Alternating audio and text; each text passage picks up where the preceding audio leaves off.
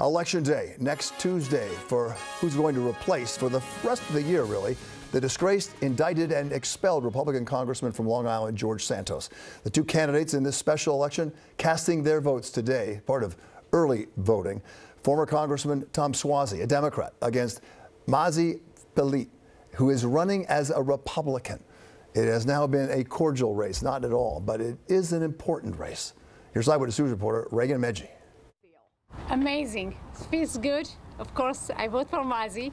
A huge smile from Republican candidate Mazi Pelit after casting her ballot around 10:30 this morning at Oyster Bay Town Hall South in Massapequa. That little Mazi from a village in Ethiopia, running for Congress and voting for myself.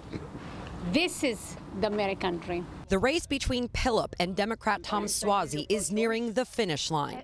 Both candidates vying to fill disgraced ex-Congressman George Santos's vacant seat in the special election on Tuesday. Early voting already underway. What we did the last time with Santos was everyone kind of voted in the dark, and look what happened. So, you know, we needed some changes here.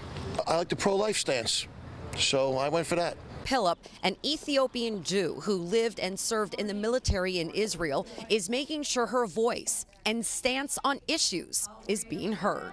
Voting for Mazi means voting to secure the border, voting to create more safe environment, voting to lower taxes.